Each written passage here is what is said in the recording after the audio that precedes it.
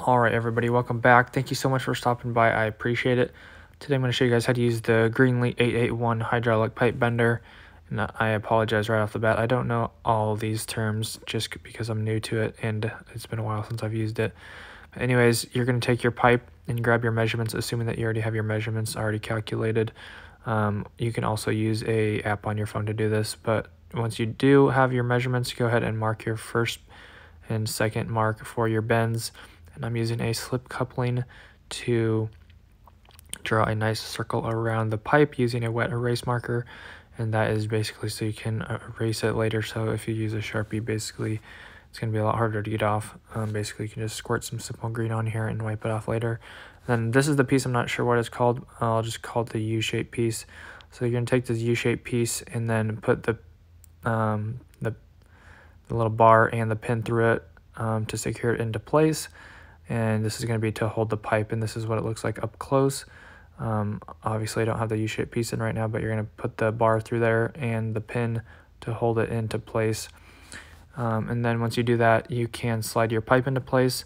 There's two different ways you can do this. You can slide the pipe in after, like I'm doing, or you can slide the pipe through first and then put the U-shaped piece on afterwards. I find that way a little bit harder, so I like to put the U-shaped piece on first and then put the pipe in afterwards.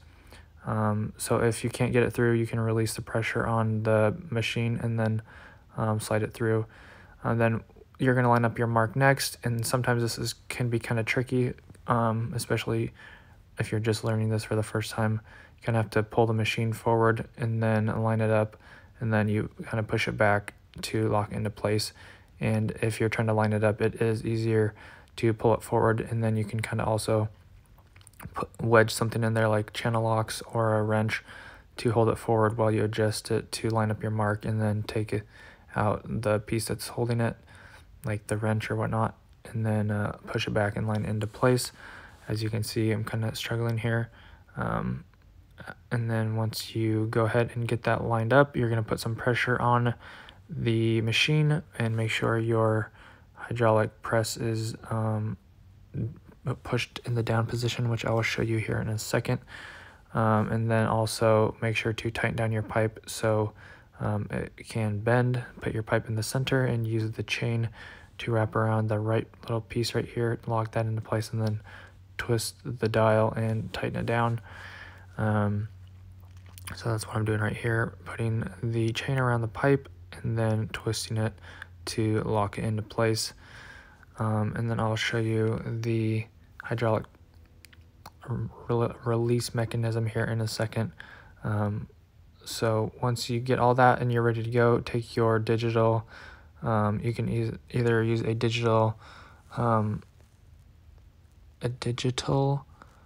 protractor, which I'm using from Klein Tools, and then also using a swivvy right here for the anti-dog leg, or the no dog. So basically one screw tightens to the pipe and the other screw holds it level into place. You're going to want to do that so once you're done with your first bend, you flip over the pipe 180 degrees, and then it won't have a dog leg in it. And basically a dog leg means that it's not exactly bent at 180 degrees. So if you do your first bend and then flip it over and it's off, then when you go to hang your pipe, it's going to be going at an angle, which you don't want. So once you get all that stuff done, lined up, you get your anti-dog, get your digital protractor zeroed out, you're going to use the button right here, and basically the on is just to add more bend, and the off doesn't really do anything as far as I remember. So you're just going to hold down the on button until you get to the degrees that you want. I can't remember the degrees I was exactly doing in this video, but there is going to be some spring back. So if you're doing a 22 degree bend, then you're going to want to do like a 23.2 or something like that. Each machine is different, so you're going to have to learn that. And here is the release mechanism right here.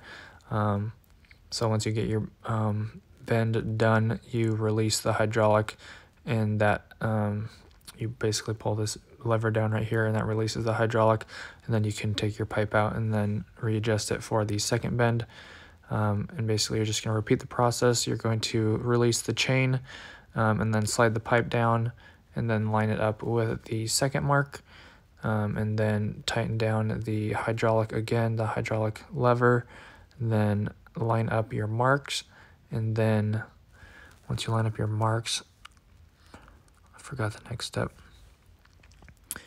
Put down the hydraulic, slide the pipe through, take the chain off, slide the pipe through to the second mark, and then the next step that we're going to add right now is making sure that the pipe is, like I said, 180 degrees.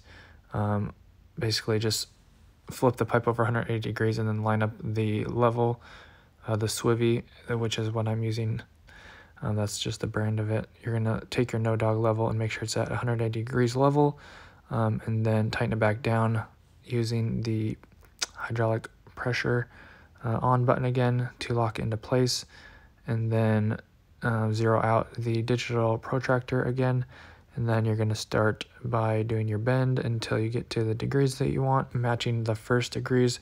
So if you're doing a 23.2, when you flip it over, do a 23.2 again on your second bend, and make sure that is making sure that your calculations are correct, because if you do the wrong calculations, even with the right bend, it's going to be wrong. So you're going to want to make sure you're using the right calculations, or using a app on your phone to do that's going to tell you the measurements for the bends. And I've done it both ways. I personally don't have the app on my phone, but I know my coworkers do. I think it's like $2 or $3 in the app store, and I forget which one specifically that they use. But the one that they do have is really good, and it tells you like all the different benders, hand benders, hydraulic benders, and like all the deductions and everything per the differences and stuff like that per machine. So it's really nice. So I'll probably be getting that eventually, but I just haven't yet. And then once you do your second bend, obviously this pipe is a little bit short, so it's not the longest tail end because it was just a scrap piece.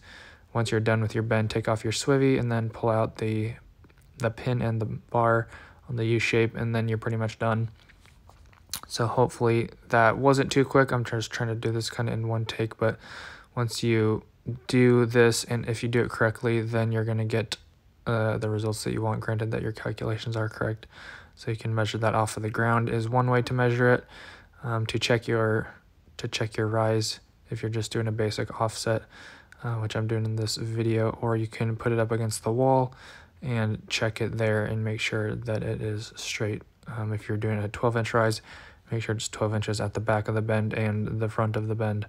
And that's pretty much it, and hopefully you guys enjoyed, and hopefully this gave you guys some insight. Hopefully it helped you out. I'll see you guys in the next one. Don't forget to like and subscribe.